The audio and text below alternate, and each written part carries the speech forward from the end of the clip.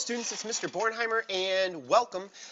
This is a chemistry video, kind of more focused in thermochemistry, and I'll be targeting today the idea of specific heat. If you look on the screen here, specific heat is this concept of how much energy 1 gram of a substance can hold, or I should probably say how much energy 1 gram needs in order to raise that the temperature of that substance 1 degree Celsius. So kind of write this out. It is the energy, usually in joules or calories, my bad.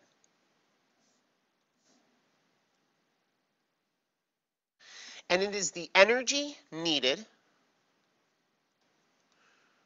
to raise 1 gram of a substance. Now, this 1 gram can be anything. A lot of times in chemistry we focus in on water, but it's not just water. So the energy, joules or calories, you need to raise 1 gram of a substance by 1 degree Celsius. Okay, this is what specific heat is. Lots of different substances have different specific heats. For instance, gold has a specific heat that is equal to 0.13 joules per gram degree Celsius. Notice a few things about this. First of all, that I use the capital letter C. This represents, or is the variable that represents specific heat. So we should probably put that in parentheses after specific heat. Notice there was a value, but then the units are kind of funky. The units are joules over gram per degree Celsius. This means that the energy needed to raise 1 gram of substance by 1 degree Celsius. So in gold, there is 0.13 joules of energy in 1 gram for every degree Celsius. Okay, now looking at this idea of specific heat, water is really quite useful. And water, oftentimes, these are some practice problems, water is a very common specific heat. Water has a specific heat of 4.18 joules per gram degree Celsius. Now in class, we had introduced this equation called Q equals M, okay, C delta T. And what I want to do is I want to apply this equation today to a couple of the practice problems that you see here. So we're going to focus in first of all on number 1, okay? And it says when 435 joules of heat is added to 3.4 grams of olive oil at 21 degrees Celsius, the temperature increases to 85 degrees Celsius. What is the specific heat of olive oil? Okay, so what we're looking for is specific heat. Now, there are 4 different variables here. There is heat, okay, energy. This is energy, and this is going to have units of joules. And then there is mass, okay, and that's going to be in units of grams.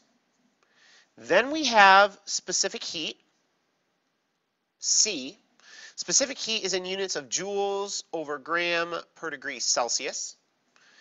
And lastly, we have this temperature, which is going to be in degrees Celsius.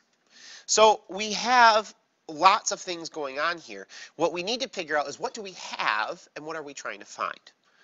Okay, so I'm going to go ahead and just undo those kind of notes there, and we're going to see if we can't apply this equation to problem number 1. So let's go ahead and take a look at it.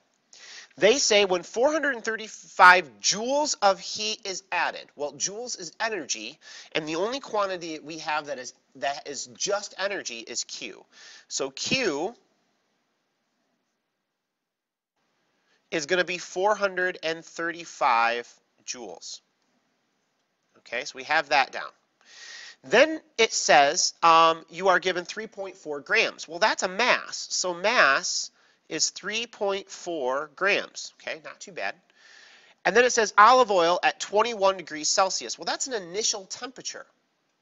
But what temperature am I going to use, 21 or 85?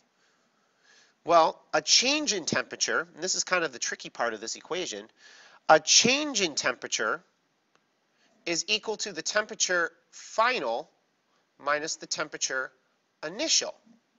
So in this particular situation, the change in temperature is equal to 85 degrees Celsius minus 21 degrees Celsius. And that actually ends up being about 64 degrees Celsius. Okay, so what we have going on here is we have Q equals MC delta T, and we are given QM and delta T. And we want to find C. Well, first thing we should probably do is rearrange the equation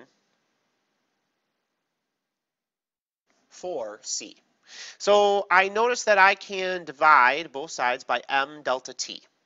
Okay, so I'm going to do that, M delta T.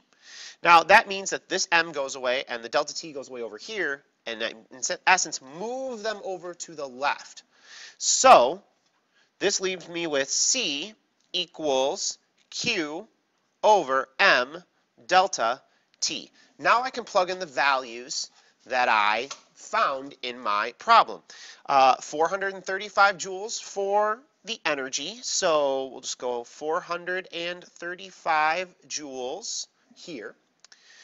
Then we need mass and the change in temperature. Well, the mass was 3.4 grams, so we'll put 3.4 grams. And then the temperature change was 64 degrees Celsius. So we'll put 64 degrees Celsius here. Now, a couple things before we go ahead and do this. Notice that the units, joules on top, grams, and degrees Celsius in the bottom. This matches up nicely with our units for specific heat. So we know we're on the right track if our units are set up correctly. So we can probably go ahead and divide or work this out. 3.4 times 64 is 217.6. If we take 435 and divide it by 217.6, we get roughly 1.999, or if we round to two significant figures, 2.0 joules per gram degree Celsius. So in problem number 1, the specific heat of olive oil is about 2 grams per degree, or 2 joules per gram per degree Celsius. What that means is this, that it takes 2 joules to raise 1 gram of olive oil by 1 degree Celsius. Okay, so that's what that means. Okay, and now number 2 is a lot like number 1 in the essence that it's asking for specific heat. Okay, since we already did a problem like that, I'm going to move on to number 3, which is asking for how much heat is required to raise the temperature of mercury, and it gives me mass and a temperature. Okay, now this is interesting. What we're going to need to do is you're going to need to pull out your text, and you're going to need to look up some values. In this particular problem, we aren't given specific heat, but they're asking us to find heat. Okay? Well, I'm going to tell you why this is kind of an important or a tricky problem. You see, according to our equation, Q equals MCAT. It's because the triangle here looks kind of like an A. According to our equation, we are given mass and we are given a change in temperature. But we are not given two things, C and Q. Well, the problem here is that you need 3 of these things in order for this equation to work. So I have M, I have delta T, I need to find Q, which means I need to look up or figure out C. Well, if in our textbook, and if you're watching this video and you are not in my class, you can Google specific heat of mercury. The specific heat of mercury happens to be 0.14, very similar, might I add, to gold. So the specific heat of mercury is 0.14 joules per gram per degree Celsius. Okay? So if we go back to our problem, okay, we see that we have how much heat is required to raise the temperature. That actually indicates a temperature change.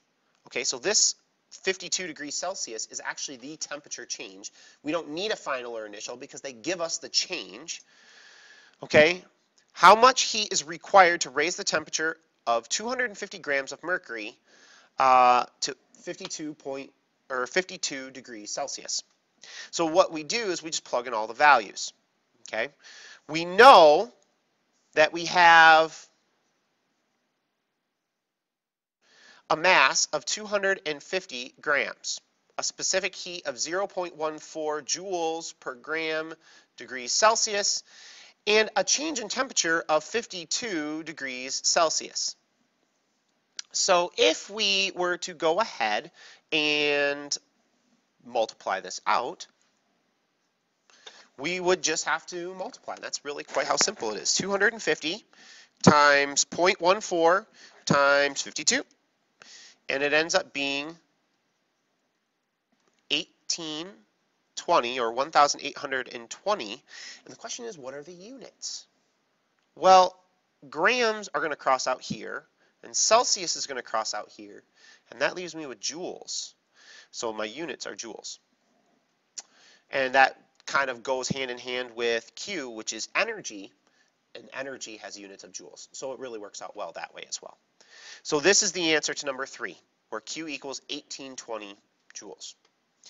All right, now, one final thing to kind of talk about, and that is the difference between a calorie and a calorie. Okay, a calorie is the amount of energy needed to raise 1 gram of water,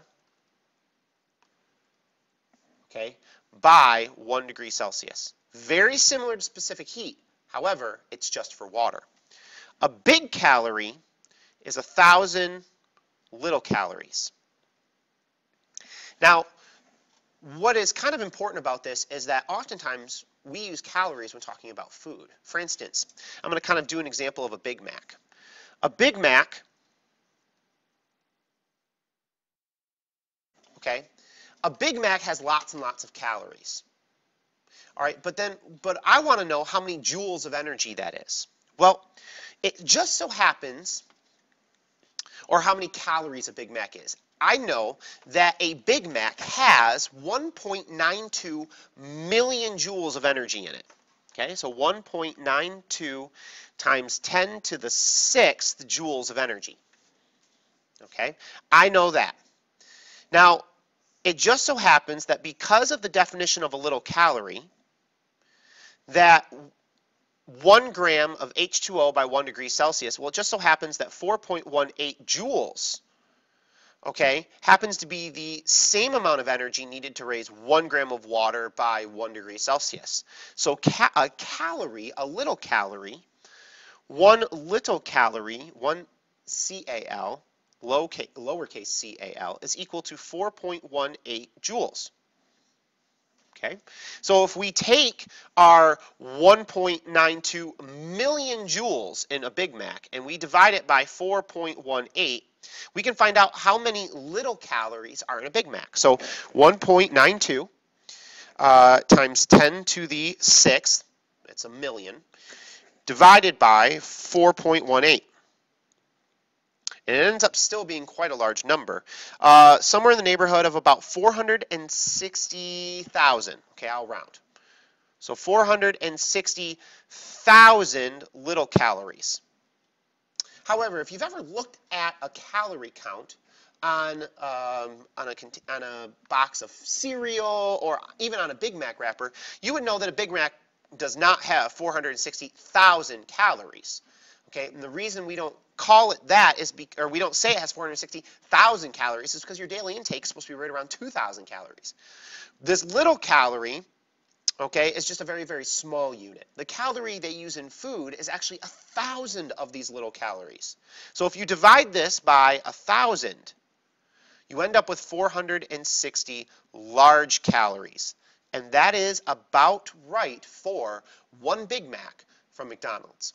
460 calories is the equivalent of 1.92 million joules of energy. Okay, I hope this has helped clarify specific heat and the equation that we use in thermochemistry, and maybe just the kind of the similarities between joules and calories and how to convert between one and the other. If you have any questions, you can go ahead and contact me at bclassroom.com. Thanks for watching.